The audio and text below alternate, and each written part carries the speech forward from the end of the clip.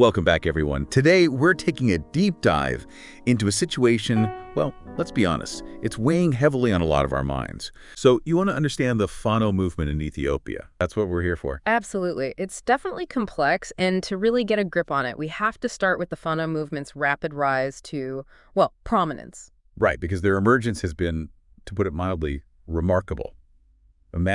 Just imagine, a grassroots movement so effective, it dismantles an entire regional government in less than a year.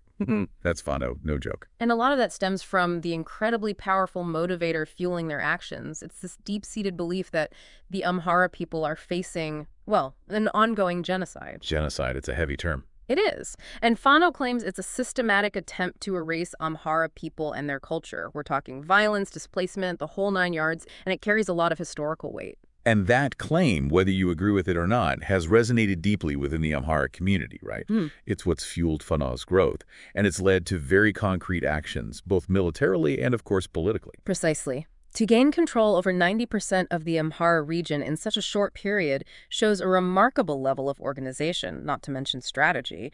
They've gone toe-to-toe with the Ethiopian National Defense Force, the ENDF, and they've effectively dismantled the Amhara regional government structure. It's clear they are not a force to be reckoned with. But, and here's where the worry sets in, you start hearing these whispers of internal conflicts, factions pulling in different directions, and it's that we're going to explore today. The infiltration of Fano, specifically by certain groups within the Amhara Democratic Party, the ADP, particularly those from Gojam and Gondar.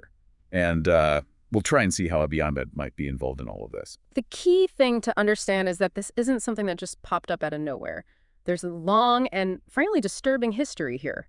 We need to go back to the ANDM, which was the predecessor to the ADP. For almost 30 years, they were essentially, well, puppets.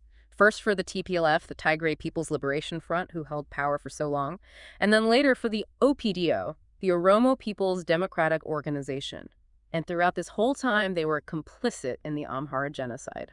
So you're saying that while the Amhara people were suffering, these people, their supposed representatives, were actually part of the system that was oppressing them? It's a hard truth to accept, but yes.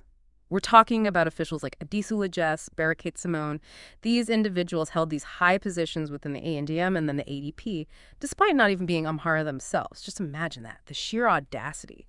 And their families, during this period, they amassed wealth and power, all while their own people were being targeted and suffering. It's a profound betrayal. And it was this betrayal, this utter disregard for the Amhara people that gave rise to the Fano movement, right? They had no other option but to defend themselves. Absolutely. Fano rose from the ashes of this oppression, driven by the need to protect their communities, to survive, and their effectiveness. The fact that they managed to weaken the ENDF and challenge Abiy Ahmed, well, that caught the attention of these ADP factions, especially those from Gojam and Gondar. So instead of seeing Fano's success as a win for all Amhara, these factions, they saw an opportunity.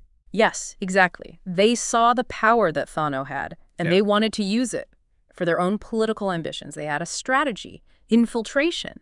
They started subtly getting into Fano's ranks, offering support, funding, logistics, maybe even intelligence. It was all about gaining influence, ultimately control.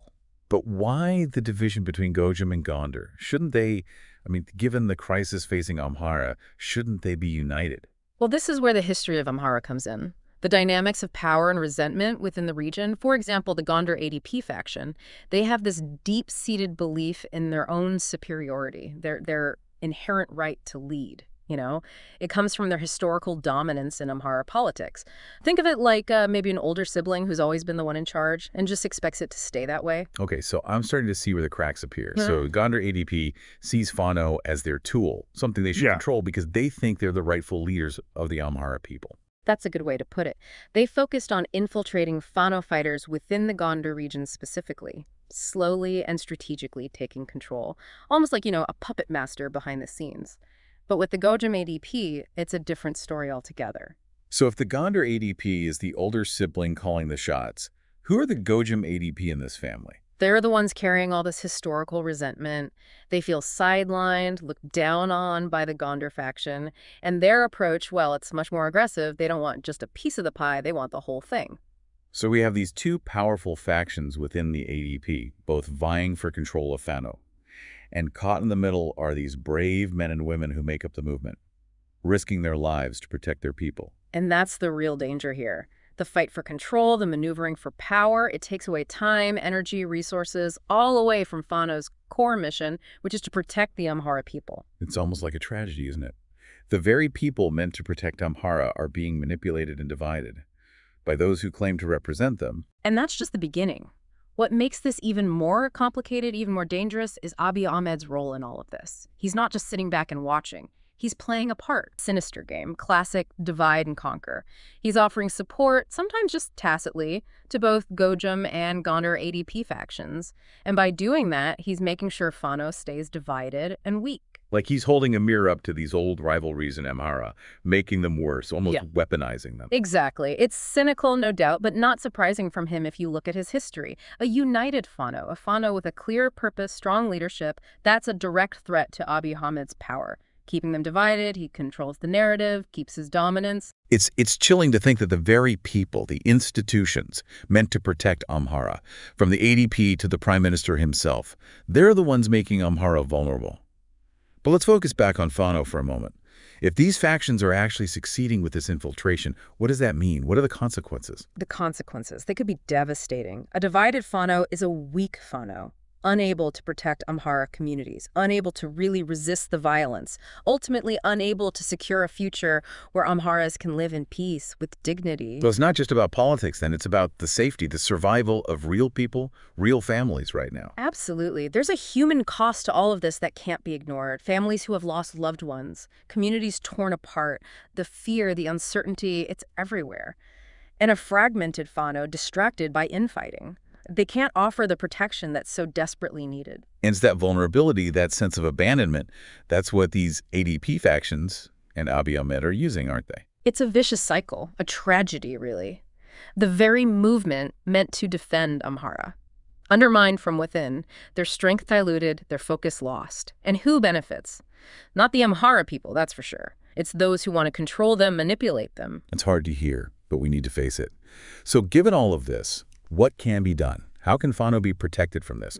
What can, ordinary Amharas, people listening to us right now, what can they do to make sure their voices are heard, their safety is a priority? That's the question, isn't it? The answer, I think, is in recognizing the danger, understanding what's really happening, and then taking action, reclaiming the narrative of Amhara resistance. This means knowing the tactics being used by these ADP factions, by Abiy Ahmed. It means questioning anyone who claims to speak for the Amhara people, demand transparency, hold them accountable. So informed action, pushing back against the manipulation, bringing Fano back to its core mission. Exactly, and it starts with awareness. The Amhara people need to see past this facade of unity from these factions, recognize the personal ambitions driving everything, and understand how that's putting their lives at risk. Seeing the strings, as you said. Yes, exactly. And once you see them, you can start cutting them. Maybe this means supporting those within Fano who are truly committed to Amhara. Maybe it means calling out those who are exploiting the movement. Maybe it means organizing, mobilizing within your communities, making your voices heard. It sounds daunting, but necessary. It is daunting, I won't lie, but the stakes, they couldn't be higher. The future of the Amhara people, their very survival, depends on it. I mean, it's a lot to take in, isn't it? This whole situation, the weight of it all, feeling like you're caught in the middle of these power struggles. It can be, overwhelming. I understand that feeling, really, I do. The situation is incredibly complex, and the stakes, they couldn't be higher. But I think we need to remember, even now, even with all of this, there's still hope. Signs of resilience and definitely opportunities for action. You're right. We have talked about the challenges, the manipulations, that sense of being abandoned by those in power. But we've also talked about the incredible strength of the Amhara people, the bravery of Fano, the desire for a future where their voices are heard and where their rights are respected.